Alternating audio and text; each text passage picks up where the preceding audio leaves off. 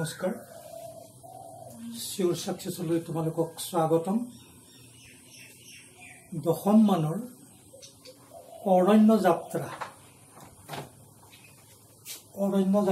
অনুৰাধা শৰ্মা পূজাৰী তেখেতৰ এই পাঠটো লৈ আলোচনাৰ মাজলৈ তোমালোকৰ ওচৰলৈ আহিছো মই পাঠটো খৰচি মাৰি নাযাওঁ খৰচি মাৰি পঢ়াৰ দায়িত্ব তোমালোকক দিছো পাঠবিলাক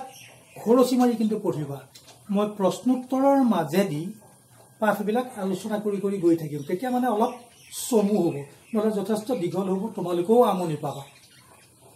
তে অনুৰাধা শৰ্মা পূজাৰী লেখক পৰিচয়টো তোমালোকে নিশ্চয় পঢ়িছা তাত পাইছা মই আৰু বেছিকৈ ক'বলৈ নাযাওঁ কিন্তু অসমৰ মহিলা সাহিত্যিক বুলি ক'লে যি কেইগৰাকী আছে তাৰ ভিতৰত মোৰ অন্তৰত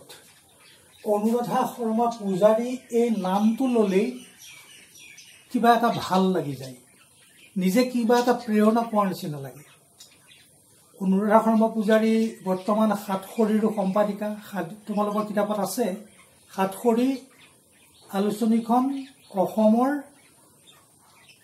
শ্ৰেষ্ঠ যিখিনি আলোচনী বুলি আমি ক'ব পাৰোঁ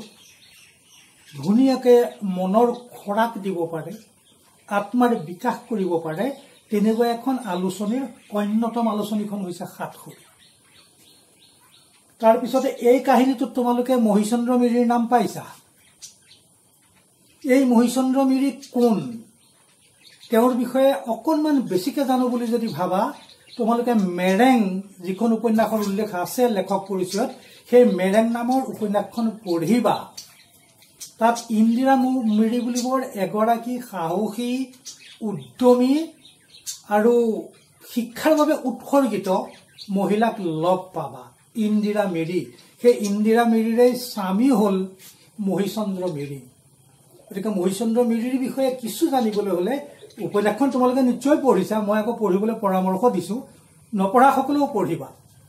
মহিচন্দ্ৰ মিৰিক তাত লগ পাবা কাজিৰঙাখনক ভাৰতবৰ্ষতেই নহয় গোটেই বিশ্বত প্ৰতিষ্ঠা কৰিবৰ বাবে আমাৰ কাজিৰঙাৰ এশিঙীয়া গড়ক অসমৰ এশিঙীয়া গড়ক বিখ্যাত কৰিবৰ বাবে মহিচন্দ্ৰ মিৰিয়ে প্ৰাথমিকভাৱে যিখিনি কাম কৰিছিলে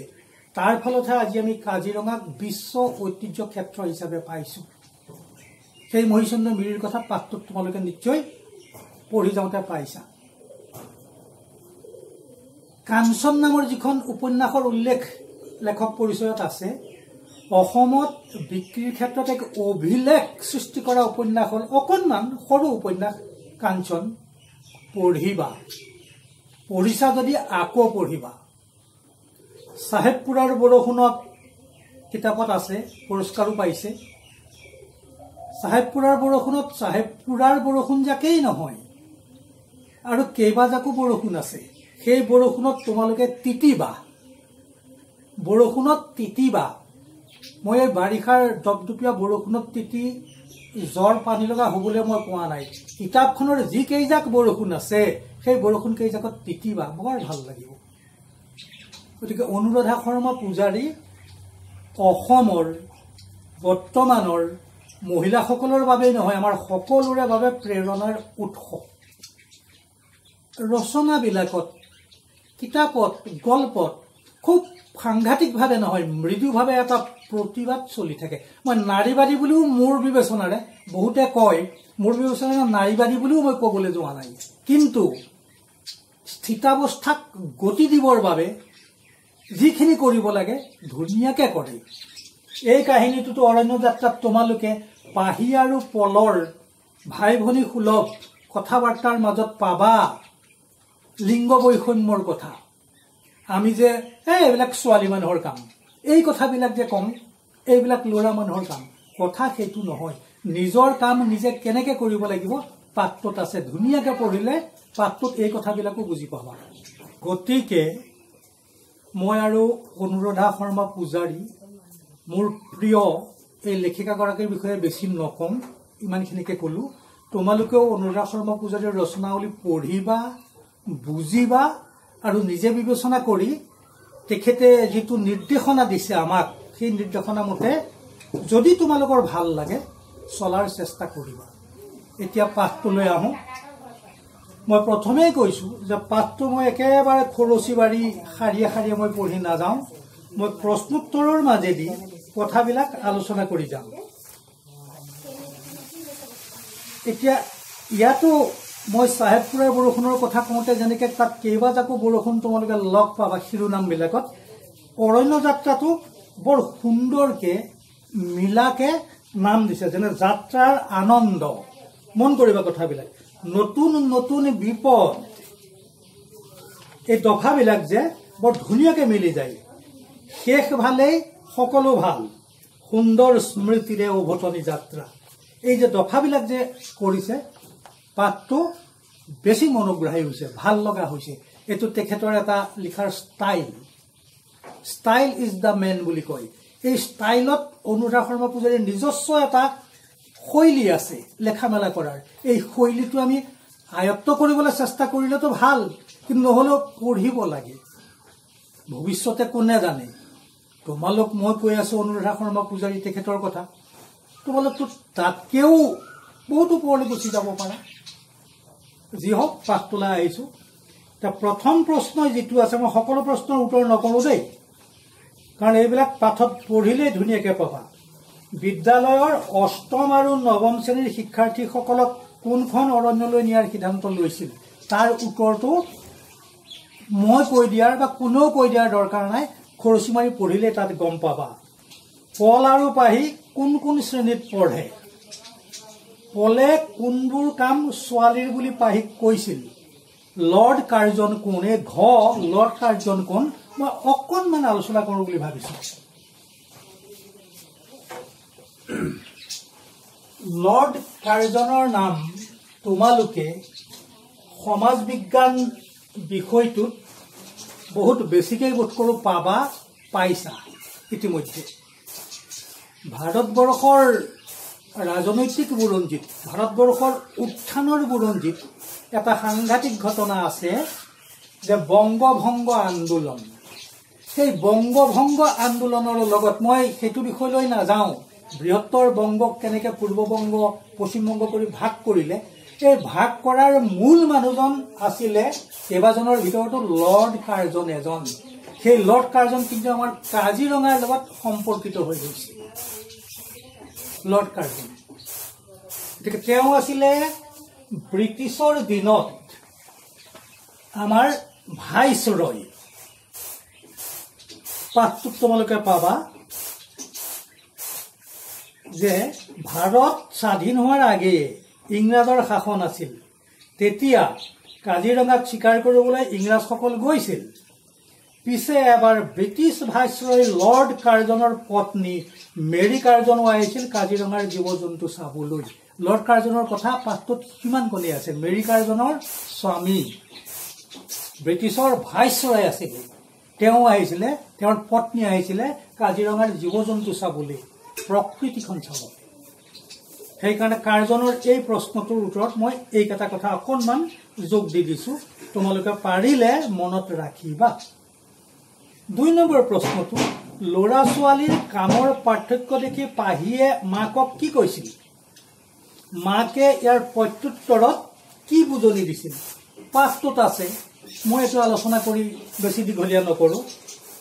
প্ৰকৃতিৰ কোনবোৰ সুন্দৰ নিয়মে পাহিক আকৃষ্ট কৰে? প্ৰকৃতিৰ নিয়ম আছে,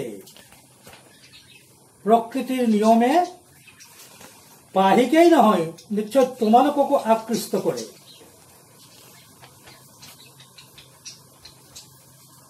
পাঠটোত আছে চাবা, পাহিয়ে গছ লতা ফুল বৰ ভাল পায়, কিন্তু সৰু চহৰত থকা সিহঁতৰ ঘৰখনত মাটি কম বাবে টাবতহে ফুল ফুলাব পাৰে। চহৰবিলাকত মাটি কম, গছ গছনি ৰুই এডৰা ফুলনি কৰিবলৈ, অকণমান হ'লেও এডৰা অৰণ্যানী কৰিবলৈ জাগা নাই, টাবত ফুল ৰুব লাগে। সেই কথাটো কৈছিল। প্ৰতিজোপা গছৰ ৰং ভিন্ন, পাতৰ আকাৰ ভিন্ন, তামোল গছৰ কাষতে থকা আম গছজোপাৰ চেহেৰাৰ মিল নাই। দুজোপা ভিন্ন ধৰণৰ গছ যদিও ওচৰা ওচৰিকৈ মিলা প্ৰীতিৰে থাকে, আকৌ কলগছজোপাৰ কাষতে থাকে নেমু গছজোপা নেমুৰ কাইতে কলগছজোপা কেতিয়াও বিন্ধিবলৈ নাযায় প্ৰকৃতিৰ এই সুন্দৰ নিয়মবোৰ গছবোৰে মানি চলে সেইবাবে পাহিয়ে গছ ভাল পায় এই সুন্দৰ নিয়মবোৰ পাহিয়ে বৰ ভাল পায় প্ৰকৃতিখনক পাহিয়ে ভাল পায় স্কুলত কেৱল পৰীক্ষাৰ দৃষ্টিভংগীটো লৈ পঢ়া শুনা কৰিবই লাগিব ভাল কথা তোমালোকে পৰীক্ষা কেন্দ্ৰিক চিন্তা চৰ্চা কৰিব লাগিব কিন্তু বিদ্যালয়ৰ পাঠ্যপুথিকেইখনৰ বাহিৰেও প্ৰকৃতিখন আছে প্ৰকৃতিখন নিজে এখন মেলি থোৱা কিতাপ তাৰ পৃষ্ঠাবিলাকো আমি অধ্যয়ন কৰিব লাগে যিটো পাহিয়ে কৰিছে খুব সূক্ষ্মভাৱে পাহিয়ে কৰিছে এজোপা গছ আৰু এজোপা গছ মিল নাই ধুনীয়াকৈ আছে কলগছজোপা কাষত থকা নেমু গছজোপাই কলগছক বিন্ধি নাথাকে বুলি কৈছে আমি কি কৰোঁ আমিতো প্ৰয়োজন হলেও নহলেও ইটোৱে সিটোক খুচখুচাই থাকোঁ এই কথাবিলাক এই নিয়মবিলাক গছ গছনিৰ যিটো নিয়ম প্ৰকৃতিৰ যিটো নিয়ম পাহিয়ে বৰ ভাল পায় প্ৰকৃতি অধ্যয়ন কৰিছে পাহি সৰু ছোৱালী অষ্টম মানত পঢ়া ছোৱালী এজনী প্ৰকৃতিখন অধ্যয়ন কৰিছে পঢ়িবা বতৰৰ ফুলৰ কথা জানিবা চৰাইৰ কলকাকলিবিলাক কোন সময়ত কোনটো চৰাই আহে সেইবিলাকো জানিবা এই গোটেই প্ৰকৃতিখন আমি অধ্যয়ন কৰিব লাগে প্ৰকৃতিয়ে নিজে আমাক বহুত জ্ঞান দিব যিখিনি জ্ঞান কিতাপী বিদ্যাৰ পৰা আমি নাপাবও পাৰোঁ এই প্ৰকৃতি প্ৰেমৰ কথাই পাঠটোত আছে গতিকে ইয়াৰ পিছৰ প্ৰশ্নটোলৈ গৈছোঁ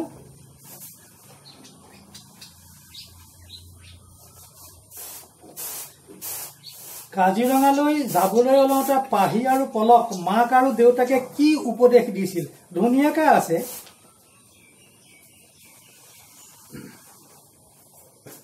দেউতাকে কৈছিলে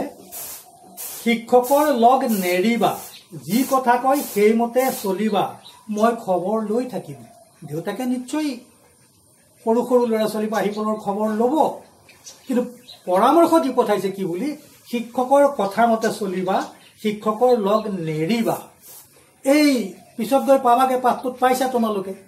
পল সৌৰভ আৰু আফতাবৰ শিক্ষকৰ কথা নুশুনাৰ বাবে লগ এৰি দিয়াৰ বাবে কি বিপৰ্যয়ত পৰিছিলে মৃত্যুৰ মুখৰ পৰা যেনে তেনে বাচি আহিছে আকৌ মাকে পৰামৰ্শ দিছে কি তোমালোকে পৃথিৱীৰ ভিতৰতে যশস্যা থকা এখন অৰণ্যলৈ যাবলৈ ওলাইছা অৰণ্যৰ পৰা শিকিব লগা বহুত কথা আছে যিমান পাৰা শিকিবা আৰু নিজৰ লগতে নিজৰ বয় বস্তুবোৰ চম্ভালিবা হাতত বেগ গৈছে নিজৰ বয় বস্তু লৈ গৈছে পাইছা সেইবিলাক চম্ভালি ৰাখিবলৈ পৰামৰ্শ দিছে আৰু লগতে এটা সকিয়নি দি পঠাইছে যে পৃথিৱীৰ ভিতৰত চাবলগীয়া এটা জাগা কাজিৰঙা মন দি চাবা যশস্যা আছে সেই যশস্যাৰ ভাগ তোমালোকে অন্তৰত কঢ়িয়াই আনিবা এই বুলি মাকে আৰু দেউতাকে পৰামৰ্শ দি পঠাইছে পাহি আৰু পলক আজি আৰু নাযাওঁ পিছৰখিনি আমি ইয়াৰ পিছত আকৌ এদিন আলোচনা কৰিব লাগিব গতিকে বৰ বেছিকৈ নাযাওঁ এইখিনিকে ক'লোঁ গতিকে তোমালোকে আকৌ এবাৰ মই তোমালোকক কৈছোঁ অনুৰাধা শৰ্মা পূজাৰী বাইদেউৰ লিখনিবিলাক যিমান দূৰ পাৰা পঢ়িবা বাহিৰা কিতাপ পঢ়িবা নিজৰ পঢ়া শুনা ক্ষতি নোহোৱাকৈ বাহিৰা কিতাপ পঢ়িবা জ্ঞান বাঢ়িব কিতাপ পঢ়িলেই নহ'ব